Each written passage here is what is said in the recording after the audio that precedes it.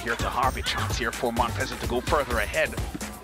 Oh, that's a fine strike from Jourdaine Fletcher. 3-0 to Mount Pleasant.